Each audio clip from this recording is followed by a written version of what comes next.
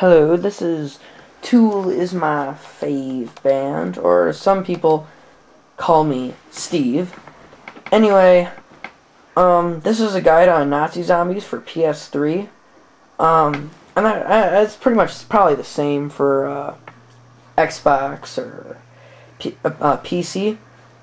But in this video, I'll show you like helpful hints and tips and ways to at least get past the 10th round in Nazi zombies. And I hope you enjoy this video. Thank you for watching. Alright, so you start out in round 1 in Nazi zombies in this weird, creepy cement house. I first start out by shooting the barrels. Because you basically start out with this really crappy gun, basically. And it's just like, sometimes it takes a whole round or a whole magazine of this gun, or however you would say it, just to kill like one zombie. And it's kind of like, wow, that's really lame. Well, there's my first, those are the first zombies. And, yes. Now I see when the barrel explodes, it kills them. And also I do get points for it, so that's always good. And, yeah, I'm going to keep on going around doing this. Sorry about the resolution for the camera. For some reason there's a weird, like, green bar thing that kind of comes across the screen. Sorry about that. But, hopefully you guys can not pay attention to that. For I am deeply sorry for that inconvenience. Anyway, there's, like, some zombies. And I can just stab them, because that's always a fun thing to do. Now, as we're passing the first round, you probably have at least, like, 800 to 1,000 points. So you go over to this wall right here next to these boxes. And there's an M1A1 carbine right there. And this is a semi-automatic rifle. It has a fast reload time. It's accurate. It's relatively powerful. And it's definitely better than this gun in this wall right here called the Kar 98K. It's just one of the most terrible guns in the history of mankind. Almost as terrible as the Colts. But, like the pistol you started out with. Sorry about it. Didn't really say that at the beginning. You kind of go around just shooting the zombies like a person with common sense would. There's a giant mess of them there. And I've like been trying to make this video, and I keep on dying. It's hard to like have kind of like a conversation while playing Nazi zombies, because you're constantly like have to be alert, and you're like distracted by stuff. And yes, stuff is an official term. Now, I'm passing the second round. You probably have like 1,000 points because you spent it all on your M1A1 carbine. I don't go up to these little like staircases, like you must ascend from darkness. It's kind of like, yeah, but as I ascend from darkness, there's gonna be a heck of more zombies just waiting for me, waiting to eat my brains. So I would stay away from there because it just creates more zombies and it's harder to get through like a lot of levels. Now I'm gonna keep on playing until I get like 1,950 points. Because I go over here and open up the help room, it looks like hell, because there's no P. It doesn't go across and make a P, so. I mean, seriously, if someone just wrote help on that door, like, who's going to see? Like, oh, some helicopter over the sky is going to be in, like, that area right there, and, like, see that help sign, go save him, because, like, it's all the way over there. It's kind of stupid. Oh, then cassette.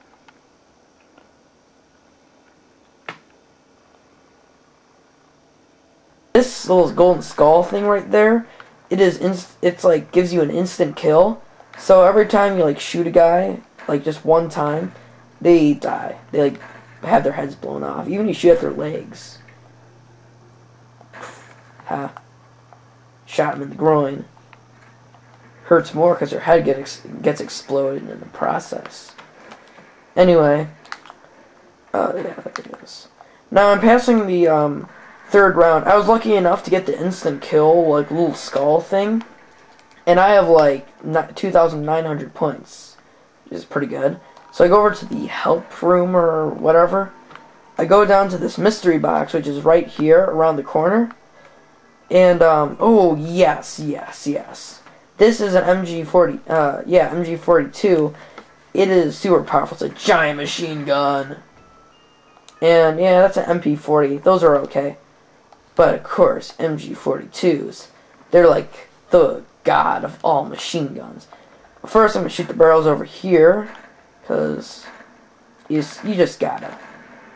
It'd be weird if you didn't. Okay.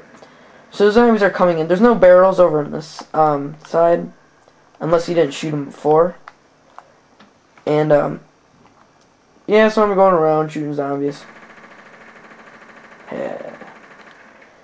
Also, like the earlier, that little skull that you saw, there's also others like that, where it's like, not a skull, but like if it's like a golden bomb, when you go over it, it like kills every single zombie, and it destroys them all. It's kind of like rhetorical because I just said it. But anyway, oh,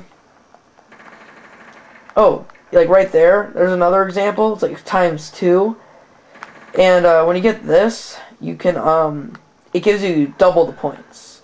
So, like here, patching up a board give me +10. Now it gives me +20. If I shoot like a zombie, it gives me like 10 times, like 2 times more. And lastly, the final like little drop that sometimes zombies drop is the it's like a golden cartridge of ammo. It's kind of like, it looks like it's like ammo for machine guns. Oh, like there, right there. It gives you infinite ammo, so I just reload, so you can get like the most benefits from it. And see, my ammo's like 297, but now, as I go over it, 500! Yeah. So I'm opening up the mystery box again. Ooh, Molotov cocktail. There's a lot of fun stuff in here. Molotov cocktail is fun. It just takes a while to, like, load up, and it just creates a big ball of fire. I mean, who doesn't like fire? Okay. It's kind of later in the game. These zombies are going to come through this wall, which is kind of stupid. Because, I mean, I think zombies is kind of weak, because since they're kind of dead and all, and kind of rotting, you'd think that the decaying flesh would, like... Ah, dang. I don't know what that was. Probably a bad gun, though. I'll have to check that out later. But anyway. Oh, yeah. Yes. So I'm going around here. I'm getting like some points. It kind of goes on like this for a while. Now a good strategy is going up against the wall and just waiting for zombies to come to you. Cause oh yeah, here's the golden bomb I was talking about. Watch this. Whoa! Kills all zombies. Anyway, so it's the end of the 5th round. I'm going back to my lovely mystery box of infinite pure evil. And a sawed-off shotgun. That's pretty good. You see, there's a double-barreled shotgun, and there's a sawed-off. Like the sawed-off double-barreled shotgun. It's like, it's not as accurate. It doesn't go as far, but it does a lot more damage, which is basically what you need for Nazi zombies, because it's not a lot about, like, being like far away. It's more like how much damage you need to do, because like you're not going to be sniping zombies. It's another thing. If you like find like a sniper, like a PTRS in the mystery box, don't get it, because it's just a terrible gun for Nazi zombies. You just got max ammo. I mean, it's just like the worst gun ever for Nazi zombies. It's actually the most powerful gun in the game. It's just that with the scope, it's like makes it hard to like pay attention to your surroundings, which is vital in Nazi zombies. In round 6, you'll be getting runners, which are like these zombies that run. Yep, there's one right there. These can be like extremely like, this is like, yeah, it's like every Nazi zombie person's worst